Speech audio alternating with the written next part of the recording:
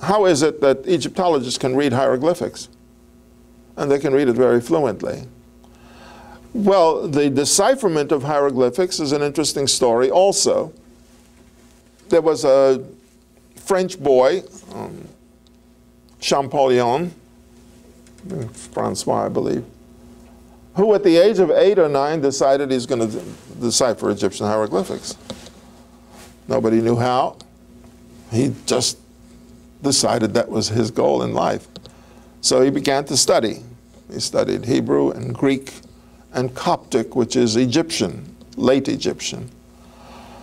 And he became fluent in these languages. And he studied Egyptian inscriptions, couldn't make head or tail out of them, all these beautiful symbols, until Napoleon invaded Egypt. Napoleon's invasion of Egypt was 1799, I believe. And his soldiers discovered this stone in a place called Rashid, which is called the Rosetta stone, the Rosetta stone.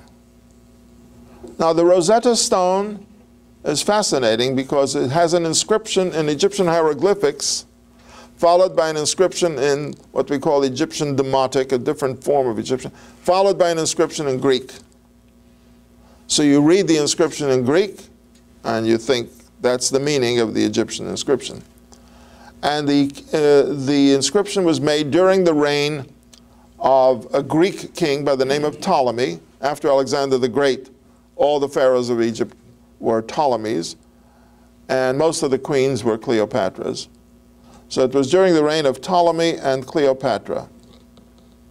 So Champollion looked at that inscription, noticed that certain groups of symbols were enclosed in an oval called a cartouche.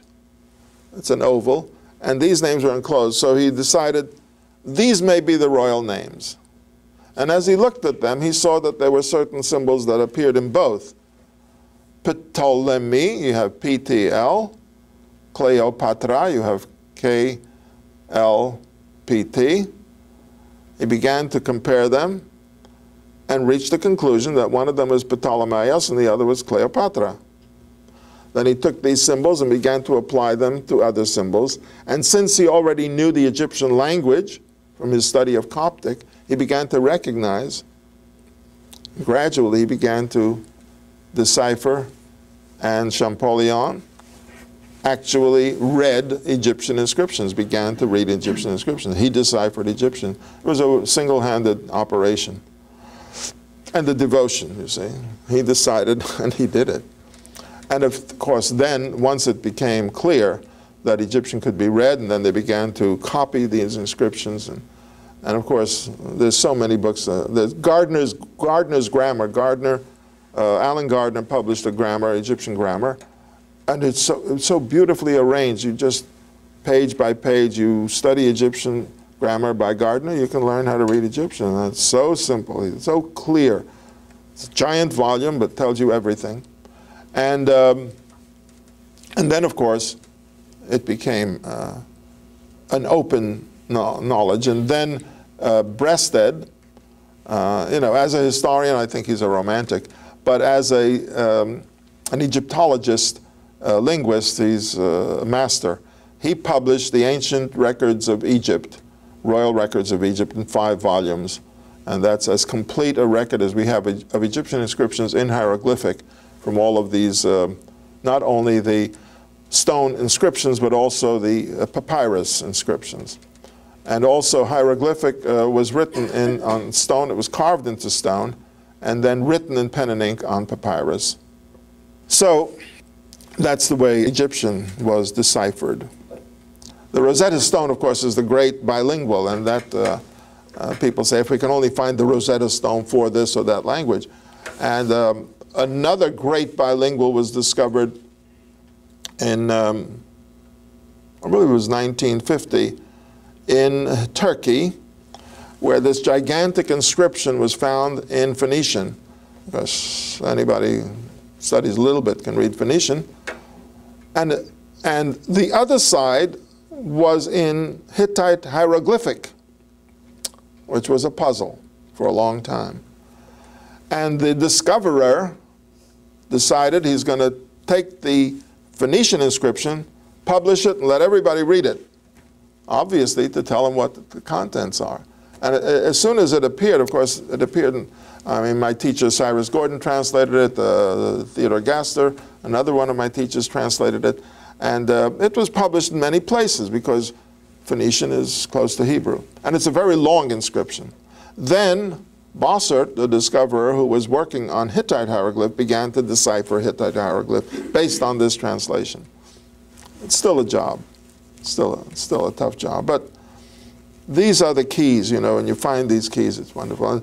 And of course, one of the great aids to the decipherment, to the understanding of the Sumerian language was the fact that many Babylonian dictionaries were written.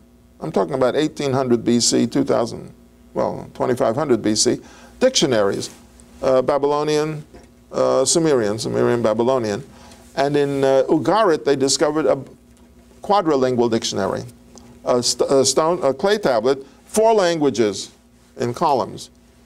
Babylonian, Ugaritic, I think Hurian was one of the languages, and Assyrian, or Sumerian, so you have 4 languages. And there are many dictionaries, but not all of them, you see. Even the Hurian, the bit of Hurian is not enough.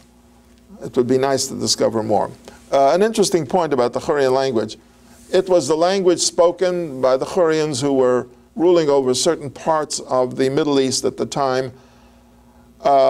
There was a king by the name of Dushrata, king of Mitanni. Mitanni was a kingdom on the Euphrates River, the border between what is now Iraq and Syria.